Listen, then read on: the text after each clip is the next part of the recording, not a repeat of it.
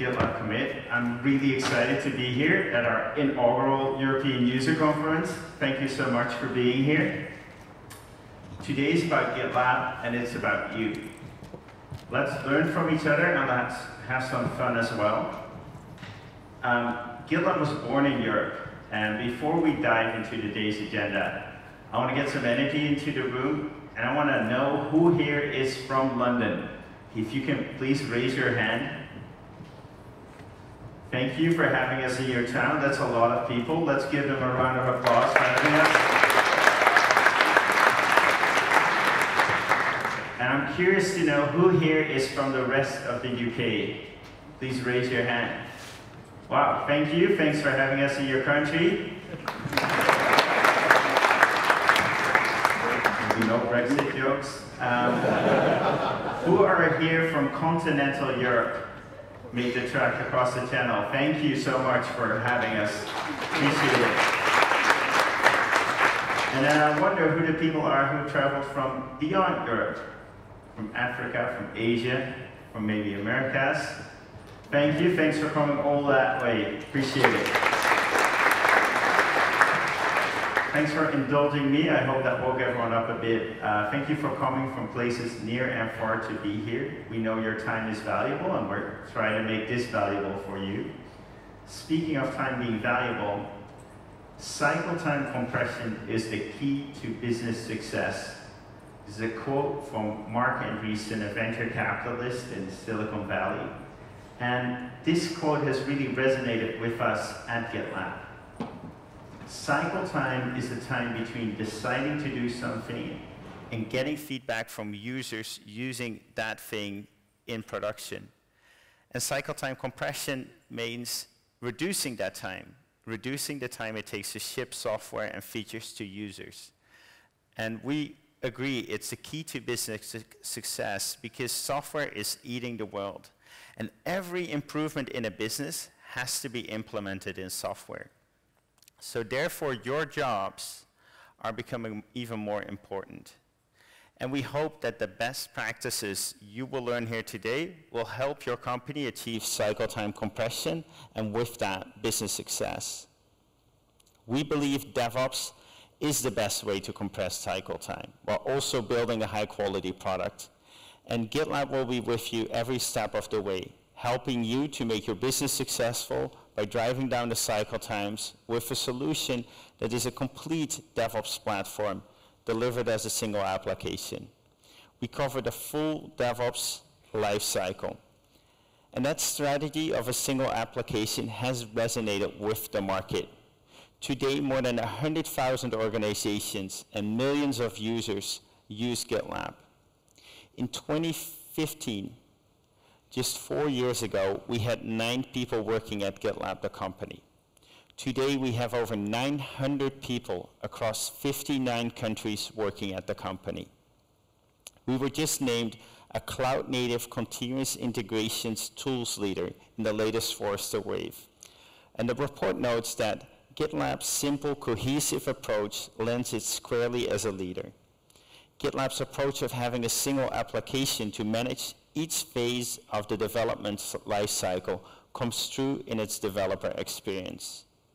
I'm very proud of our progress to date.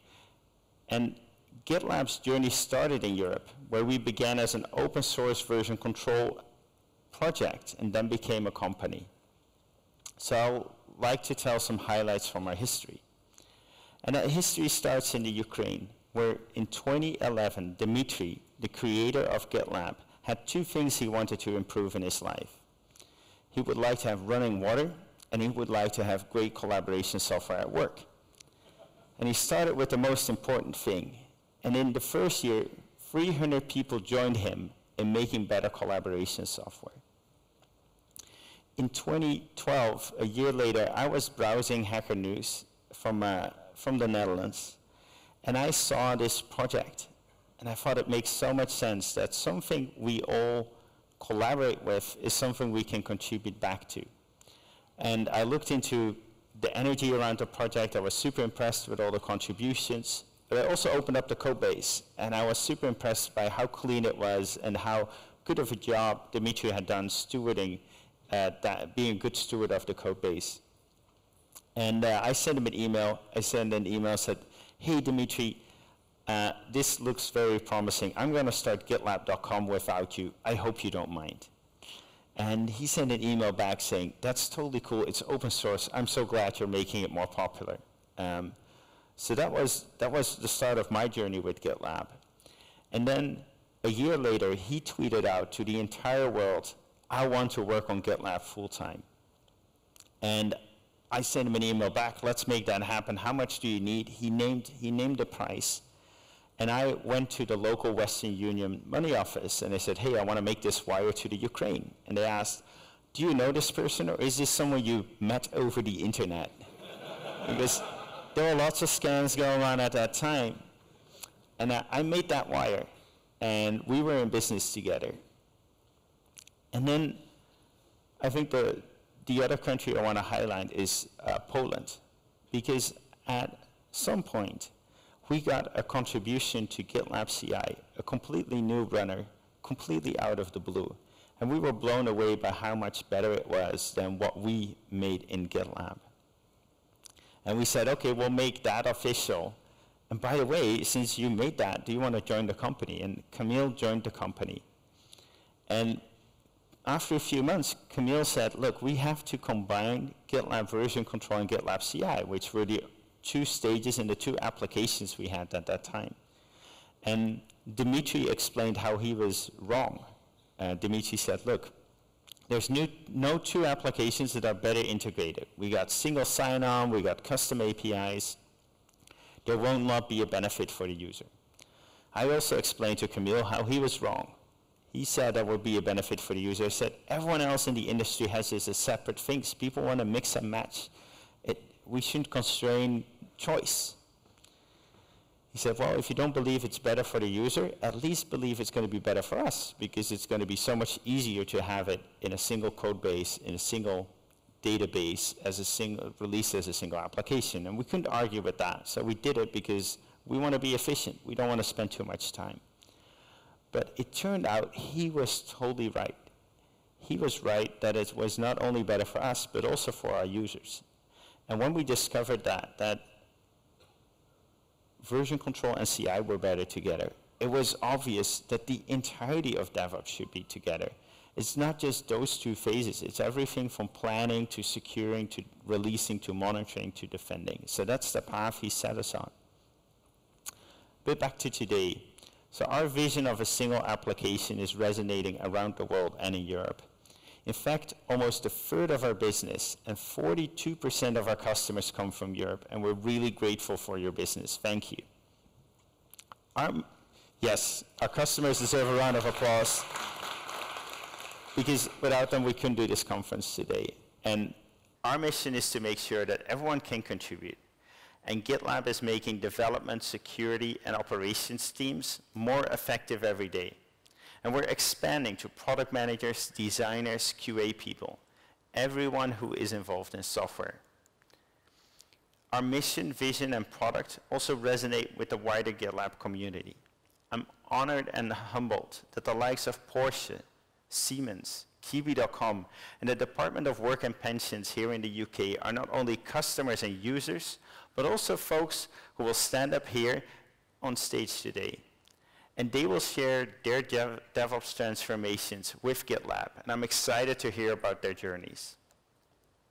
Open source is in our DNA too. We have open roadmaps, we have an issue tracker that we work in.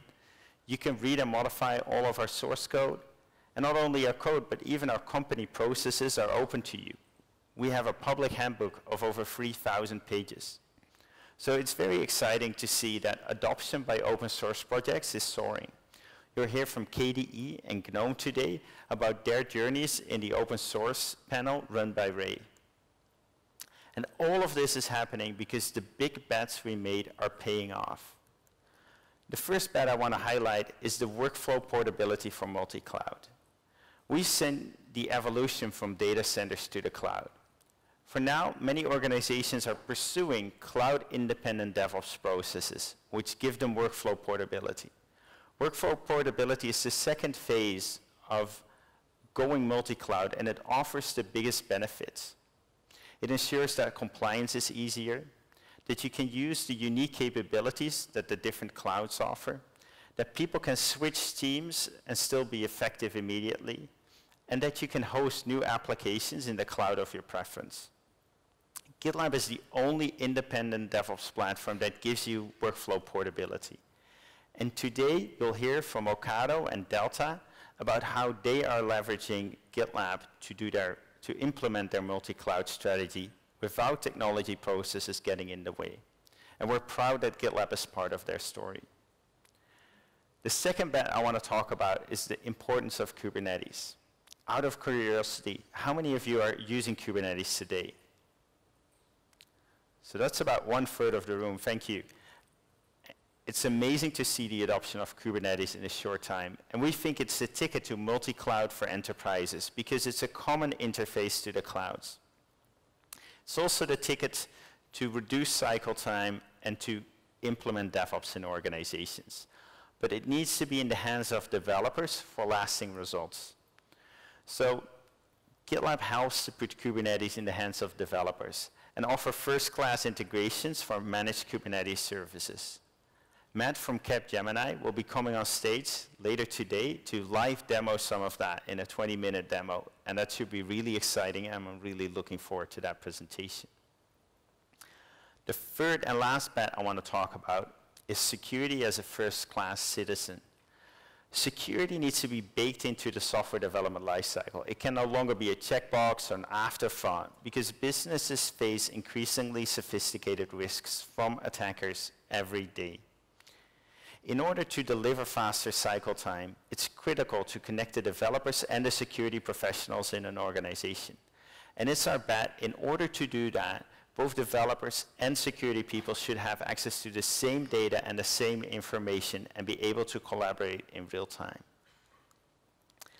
The bets we just talked about are paying off, and the success of our customers is leading to deeper partnerships.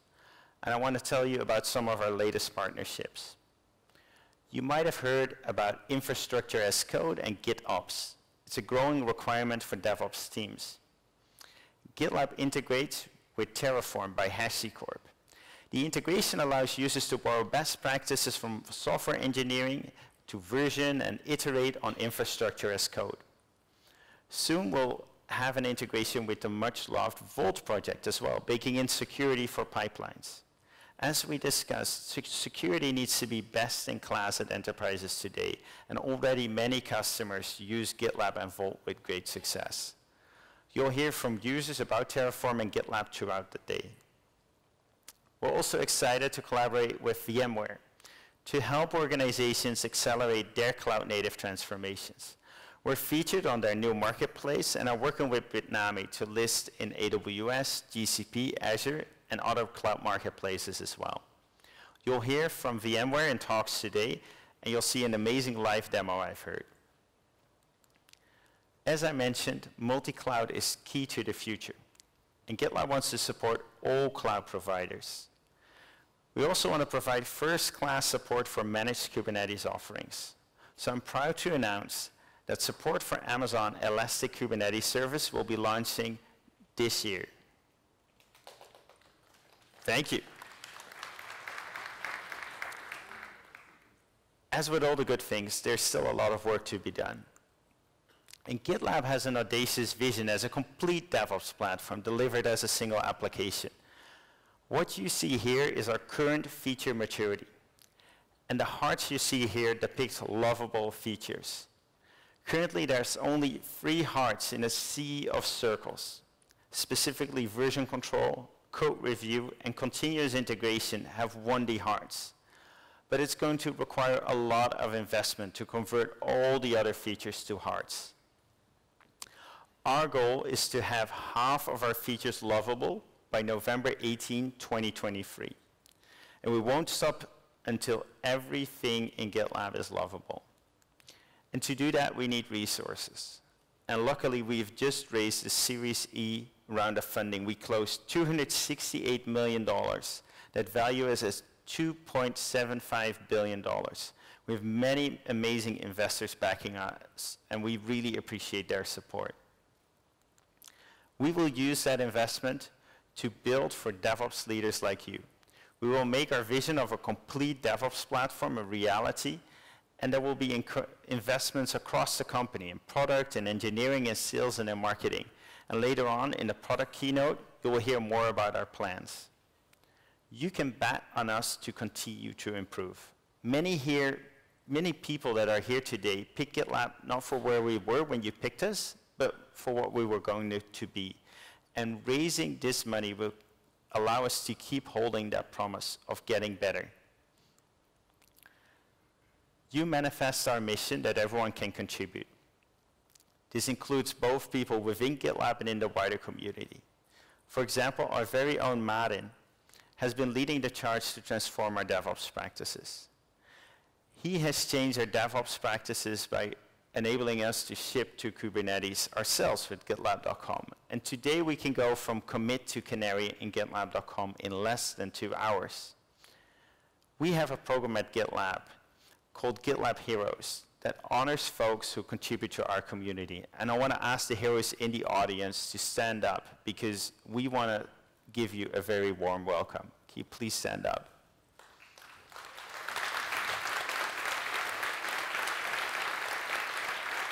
Thank you.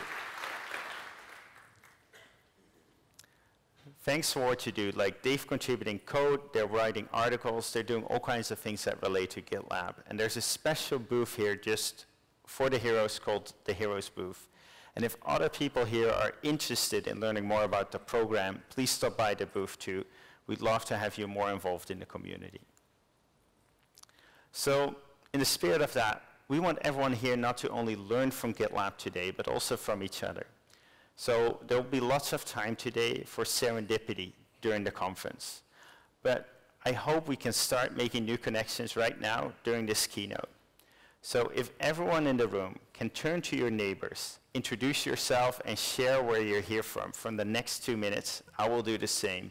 Please say hi to your neighbor.